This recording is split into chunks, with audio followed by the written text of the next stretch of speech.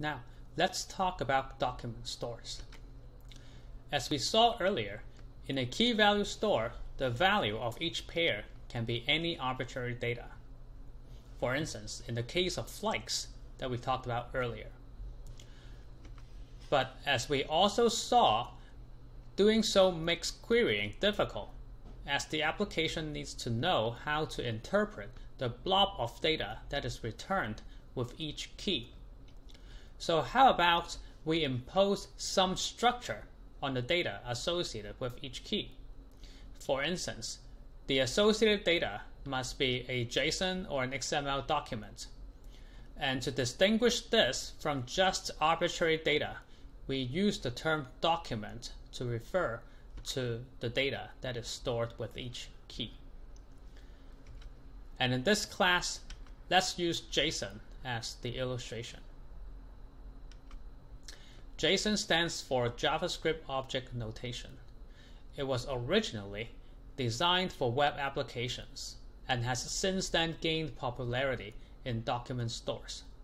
In this class, we will use it as an example of the so-called semi-structured data. Here is our first example of a JSON document. In this case, this document stores book information. Here we see two books being stored.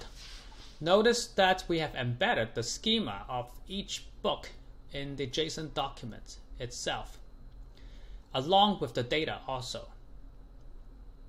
Why? Because we can allow each book to contain different amounts of data. For instance, here, the first book contains year information, while the second one doesn't, and vice versa for price. So, as you recall, all relations must consist of rows and a fixed number of columns. Each row must have the same schema. Since all rows have the same schema, we can store the entire relation in binary format as we discussed earlier in the semester for performance purposes. But this makes it hard to send data across different databases since each database binary format might differ. JSON and semi-structured data in general is instead more flexible. It doesn't require each stored object to have the same schema. And we store JSON data in text. This is good to send data among multiple databases since they can all read textual format.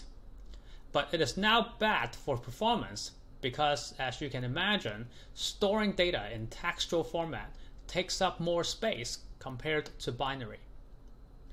And as we will see, querying JSON data is done usually by calling a bunch of functions, unlike writing a standalone SQL query. Although new languages targeting JSON and semi-structured data in general are also being developed right now. Formally speaking, a JSON document stores either numerical values, strings, booleans, or the special null value, just like in SQL.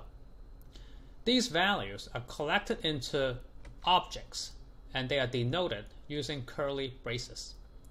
Each value must be associated with a string key stored with quotation marks. We use a colon to separate the key from its value, and the key value pairs are separated using commas. Finally, we can also store arrays of objects in a JSON document, and this is denoted using square brackets. Each value stored in an array can be a primitive value or an object. And unlike relations, arrays are ordered. So we can refer to the stored values inside an array using indexes, just like a Python or Java array. Now, while the JSON standard allows storing duplicate keys in the same object, this is highly discouraged for obvious reasons. So here, rather than storing multiple author key value pairs, we should store them using an array of strings instead. Now, how do we interpret a JSON document? Turns out we can actually represent that using a tree. For instance, in this document, we store an array of persons, and we can represent the entire document using the tree here shown on the right. In this document, we have two person objects here. The first one is about Mary, and the second one is about John.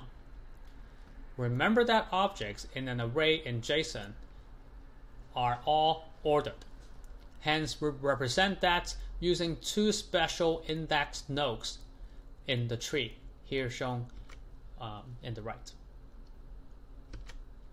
As we saw, JSON is self-describing. The schema itself is stored with the document. For instance, a person relation with two attributes would be stored in JSON using different key names that are repeated for every JSON person object.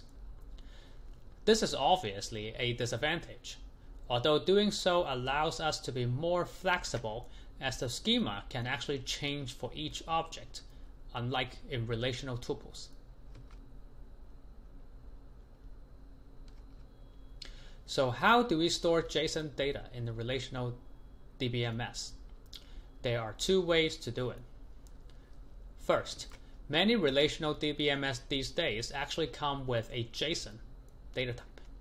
So we can just store the entire document as a column in the relation. In the previous example, we stored one row per person in the relation. Writing queries now require a mix of SQL and JSON specific calls. For instance, here we retrieve all rows because of the select star, and for each row in person, we filter by the name key in each document and only return those rows called Mary with the name. A second way to not mix relational and JSON data together is to actually translate each document into relations. And we'll see that next.